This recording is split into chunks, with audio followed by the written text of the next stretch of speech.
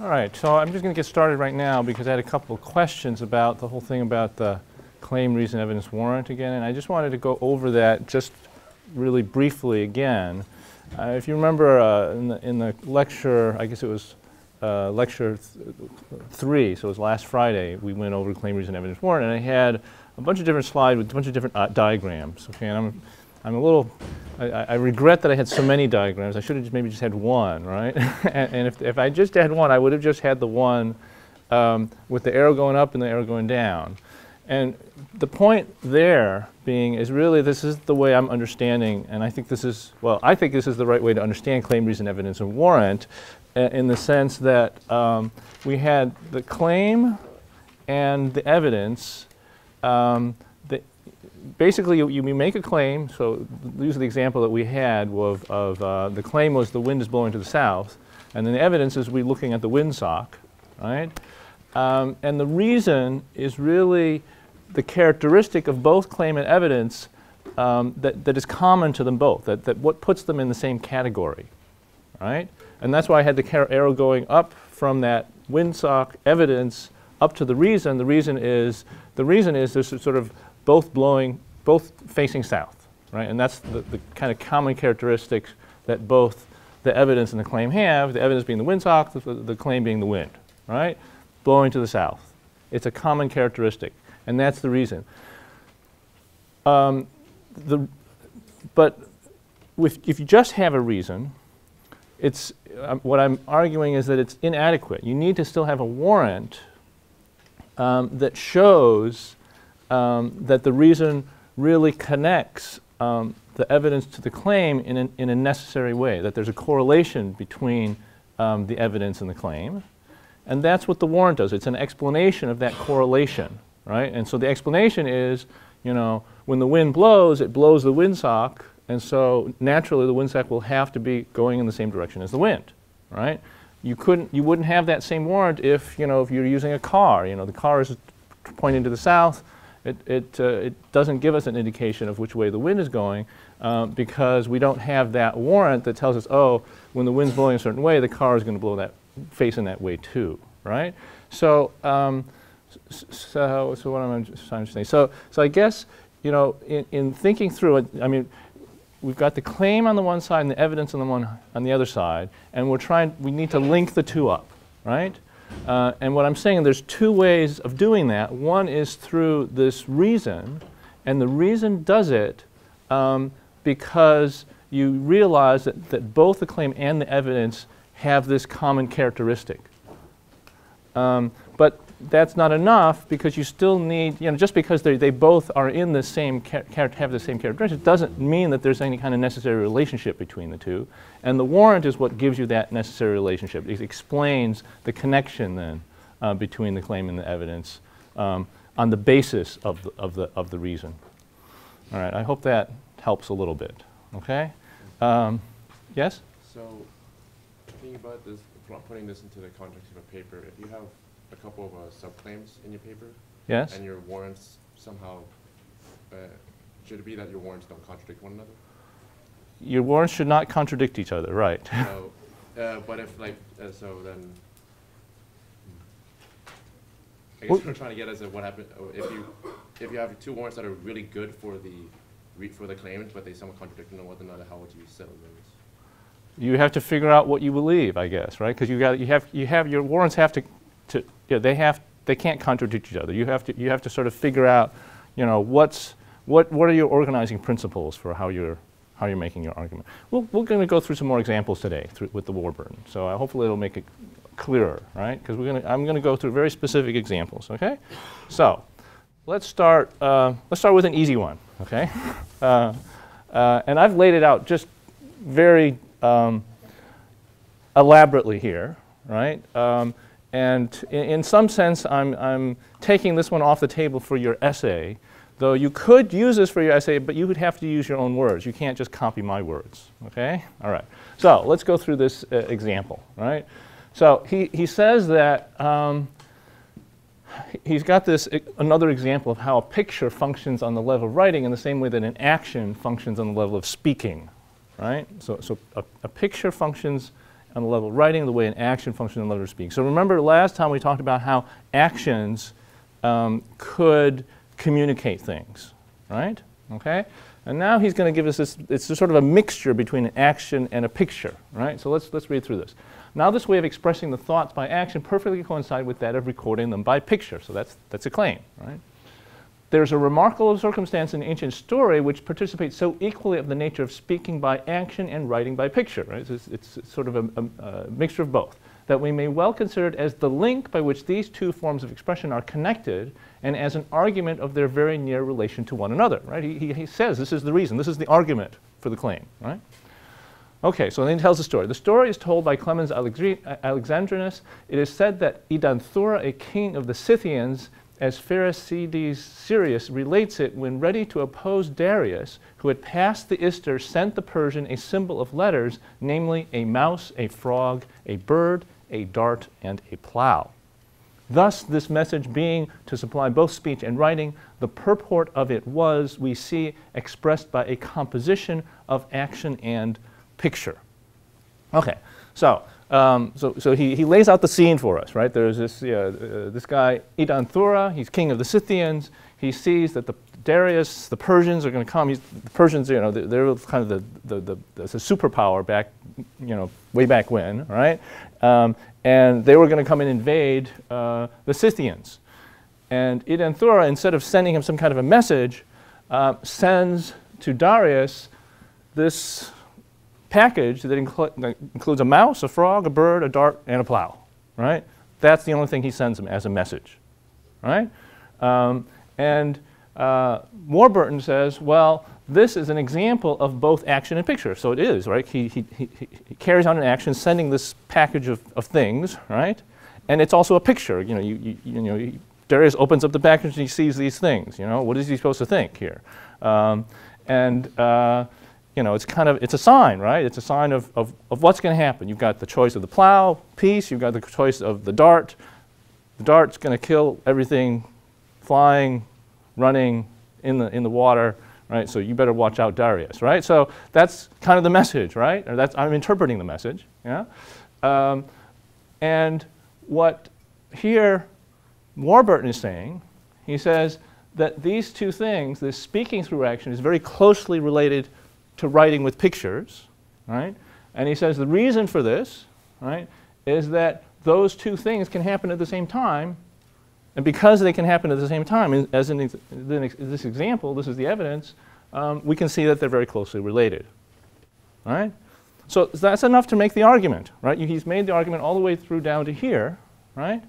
But then he does actually add this warrant, which kind of tells us how do we link up this evidence back to that claim.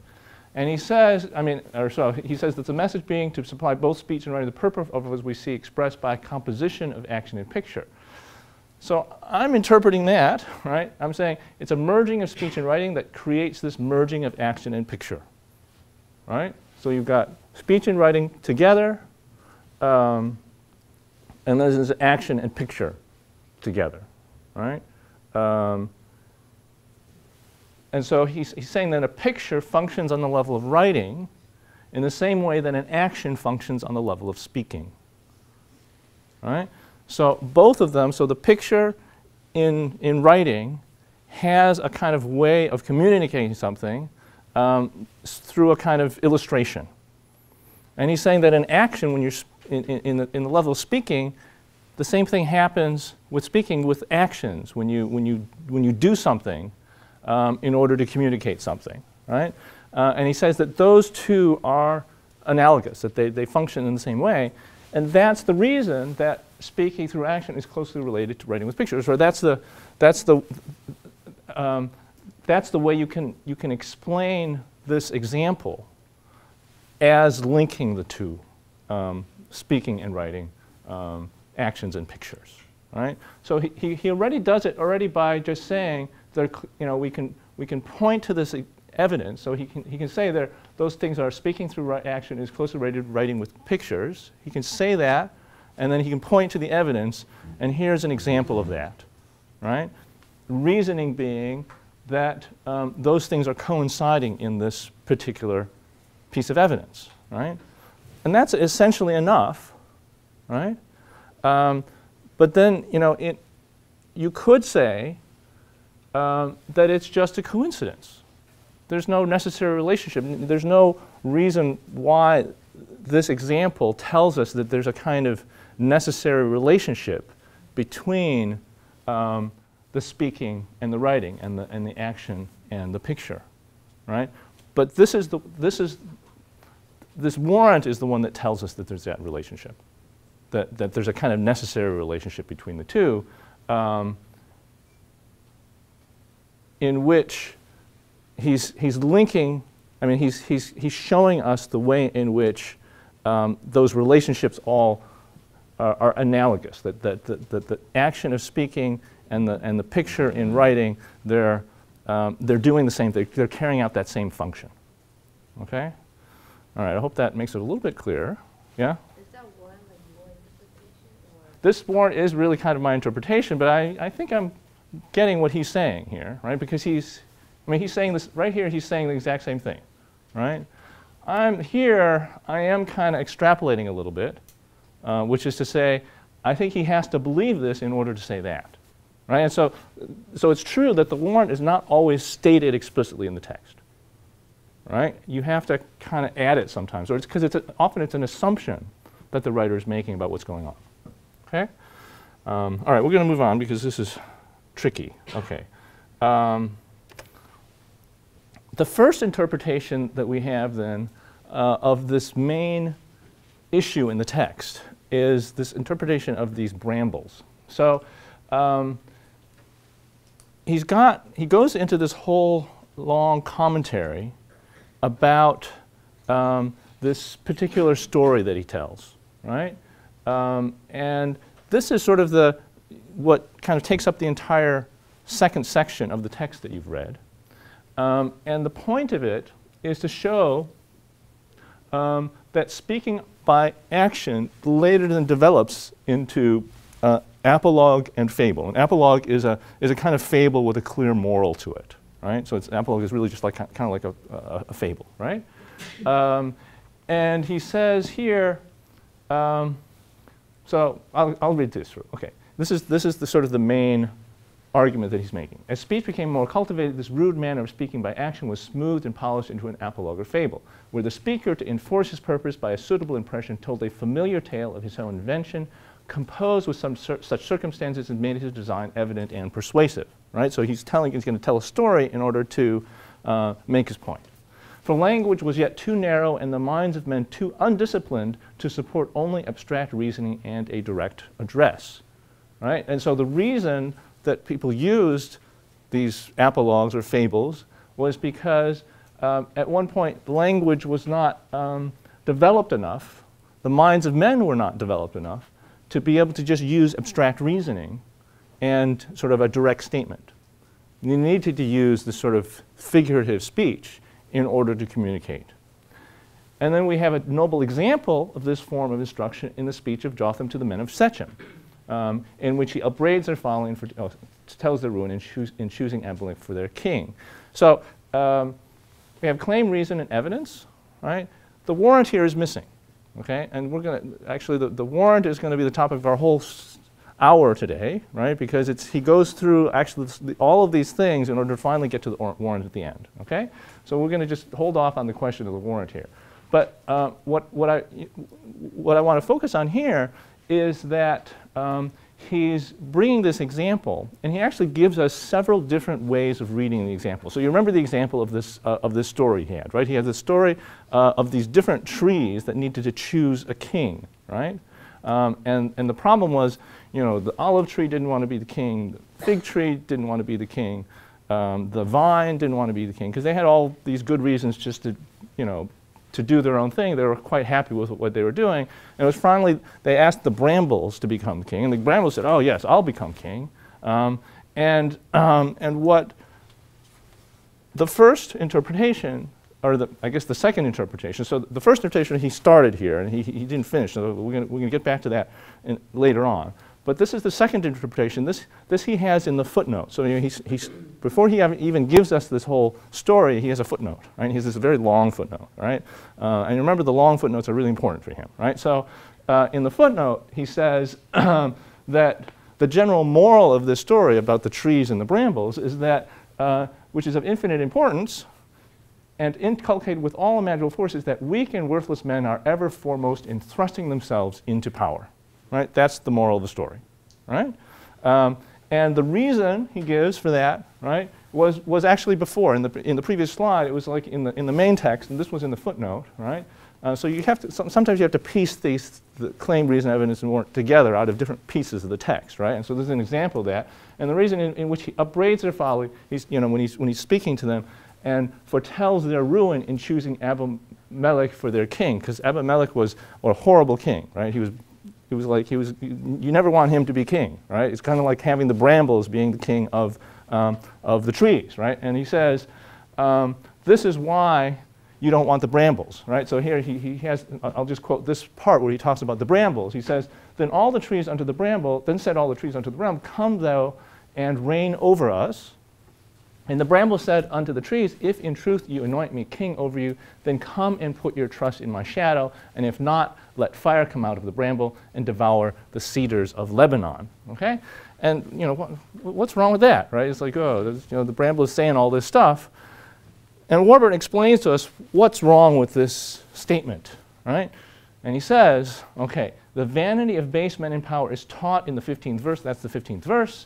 And the ridicule of that vanity is inimitably marked out in those circumstances, where the bramble is made to bid his new subjects, who wanted no shadow, to come and put their trust in his, who had none, and that in case of disobedience he would send out from himself a fire that should devour the cedars of Lebanon, whenas the fire of brambles and such like weeds was short and momentary, even to a proverb amongst the Easterns. Right? So he's saying that when he's describing, when in the fable or in this epilogue, when they're describing the brambles, they're describing the way the brambles are, in accepting to become king, are boasting of something they can't really do. They say, well, he's telling the other trees, come and, rest in my shadow. The brambles have hardly any shadow. Certainly a tree couldn't rest in the shadow of the brambles, right? And so, and then the brambles are also claiming, well, if you don't obey me, then I am going to set fire to you, right? Except that the problem is that the fire of the brambles are like weeds. They're very short and momentary. They're never going to burn down the trees, right? And so the brambles are sort of claiming all of this power, even though they have no power, and they don't have that ability to become king. And so that's how he's explaining, right? This is the warrant that explains how this quote demonstrates to us that this whole fable is being told in order to explain to us how these weak and worthless men are the ones that want to become king, right? So I think that kind of makes sense, right? Because he's got that claim. He's pointing to the evidence. The evidence is, it's not so clear, right? You read that phrase and you're kind of wondering, well, what does that have to do with kings and, kingdoms and ruling? And then he gives us the explanation, and it's the explanation that links back to the reason, right? Because the reason here is about the kings, right? About how choosing Abimelech for the king was a bad idea, right? So we've got the claim, the reason, evidence, and the warrant is really it's what's missing here, that you wouldn't really understand what's going on unless you got the warrant, right? Even though you could take it on faith without the warrant, in a sense, right? You can just say, oh yeah, he's reading the evidence in the right way. But if you kind of want to have the explanation. By reading the evidence for yourself, you want to be able to sort of follow his line of reasoning. And that's what he's doing with the warrant. So anyway, that's his second interpretation of brambles that kind of gives us an understanding of just what's going on in this fable and why it's an epilogue that has a moral and what the moral is. Then he gives us another example. And this is an example of this third interpretation of the brambles that's imputed to this Mr. Collins. And Mr. Collins, according to Warburton, is kind of stupid. He doesn't really know what's going on, right? And he's showing this through this argument that he reproduces from Mr. Collins. This is basically, his description of what Mr. Collins says, right? And the key here is that the claim that Collins has is that the ancients thought not only that beasts, but that trees spoke in the first ages of the world. Well, actually, Collins actually says that the reason that the beasts, no, wait a minute, the reason that we have all these beasts speaking in the Bible is because back then people thought that beasts could actually speak, right? And so Warburton, and he uses as evidence, this example in the Bible where there's the fall in Eden where the snake talks to Eve and tells her you need to eat the fruit of the tree of the knowledge of good and evil, right? And so in that example, the snake is speaking, right? And Collins says, oh yeah, see, that's an example of how these people used to think that animals could speak, right? And so that was the argument. And Warburton says, well, if that's an example of that tells us that people back then thought that animals could speak, then this other example, when the brambles are speaking, that must be also an example of how not only the beasts, but also that trees spoke in the first age of the world, that those people must have believed that trees also spoke, right? So he's kind of making fun of Collins, right, at this point, right? He's like saying, well, if he believes that based on that evidence, then he must also believe that the trees could speak based on this other evidence that's very similar, right? So he's reproducing Collins' argument. The claim is here, right? The reason, right? So trees in the Bible, I mean, it's not laid out in this text, but you kind of have to add it. Trees in the Bible speak, right? Or beasts in the Bible speak. Though that would be the reason for why you would believe that people back then thought that beasts and trees could speak, right? And the evidence is, well, so it's basically the same evidence, right? So we've got, then said all the trees unto the bramble, right? The trees are speaking, right? And so if that's the evidence, what's the warrant here, right? Why would you then believe that this example, when trees are speaking, would lead you to the claim that people back then thought that trees could speak? The warrant is, by Jonathan, told after a simple historical manner, like all the relations of the Old Testament, right? Or you could say maybe so plainly and simply exposed. Basically, he's saying that when you read something, you have to read it in a simple historical manner. That you can't read it as metaphorical. You can't read it as a kind of figure of speech. You have to read it straight. You have to read things totally literally, right? And if we read everything literally in the Bible, then that's what you get. You get trees could speak, animals could speak.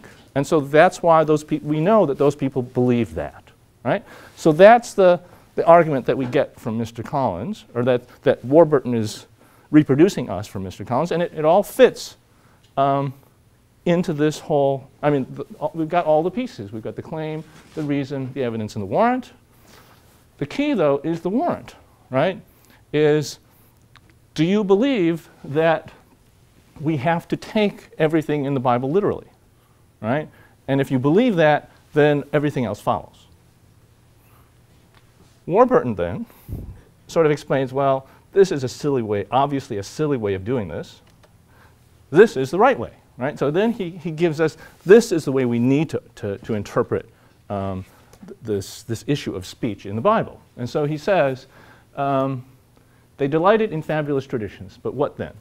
They had always the sense to give a sufficient cause to every effect. So he's talking about the ancients who wrote the Bible, right? They never represented things out of nature, but as placed there by some God who had nature in his power. So he's saying, okay, you can't just look at nature as just nature itself. You have to see nature as something that God created, and God created with this power of God. And then he gives us another example. Even Homer, the father of fables, when he makes the horse of Achilles speak or feel human passions, thinks it not enough to represent them as stimulated by God without informing us that they were of celestial and immortal race likewise. So he's giving us this second example of an animal that speaks, and this is the horses of Achilles who speak, right, in the Odyssey, in the Iliad, right, and he's saying this is another example, right, but we have to interpret this example in a different way. So he's got this evidence that he's saying is analogous to the evidence we've got here about the speaking trees, right, and he's going to tell us how to interpret it, right, because he says, well, if the claim is that the ancients had a sufficient cause for every effect. So the effect was these animals speaking. The cause, he's saying that the reason is that God placed this power into them, right? The evidence is this other, both of these passages essentially where these animals are speaking, and in which Homer clearly states that these horses were stimulated by God. They, in fact, the horses themselves had a kind of immortal pedigree, right? That they weren't regular horses. They were kind of like immortal, magical horses, right? And so the warrant here is that the ancient love of prodigy and wonder had never shown itself in these effects, but for the certain tradition of God's frequent display of his extraordinary providence in the first ages of the world. So if there is some kind of, if there's an animal speaking, it must be due to somehow the power and influence of God that would have created this situation, or the other argument he was making before was how the examples of images were used sort of as a kind of more powerful way of speaking, right? That would convince people better than a kind of literal statement of what's going on. Right? And so, but in a sense, the warrant he's using is that we can't look at this text as a kind of literal historical text. We have to look at this text as something that's kind of suffused by the power of God, in a sense, right? And that suffusing by the power of God could have led to something where an animal was speaking sort of in an exceptional, miraculous situation, right? Or it's something in which it's an example of how these images speak to us in a way that's not literal, right? He goes on, he actually, I'm not going to lay it all out, but he goes on and he actually explains, he gives another explanation for this phenomenon of animals speaking, and he goes through and he kind of gives these examples of how people in the past often look to animals in order to give them signs of what's going on. So there's one passage, it was actually in French, but what it said was that there's some, who was it that he was talking about? I forget now. Anyway, he was talking about some peoples in the past who, when they saw birds, and the birds did a certain thing, it was clear that the birds saw other people somewhere else. Right? And that they had a habit of sort of, flying in a particular way when they saw other people. And so that was a sign to the people looking at the birds, oh, there must be another group of people somewhere. Right? And so that was the way in which the animals spoke to them.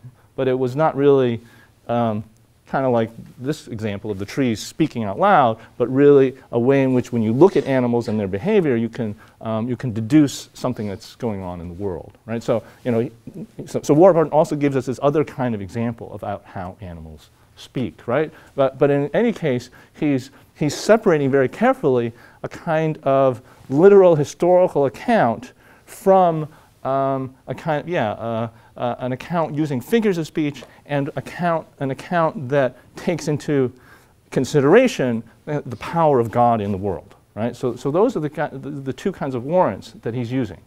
So maybe we'll pause for questions here.